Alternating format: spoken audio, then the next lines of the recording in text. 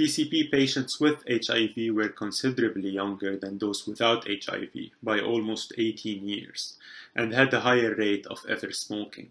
Outcomes were also significantly better among PCP patients with HIV, with lower rates of tracheal intubations, lower cost per day of hospitalization, and lower mortality.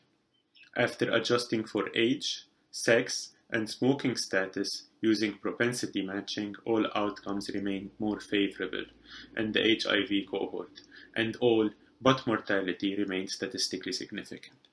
In the matched cohort, PCP patients without HIV were 1.8 times more likely to undergo endotracheal intubation and 1.4 times more likely to die. This video content is copyrighted by Mayo Foundation for Medical Education and Research.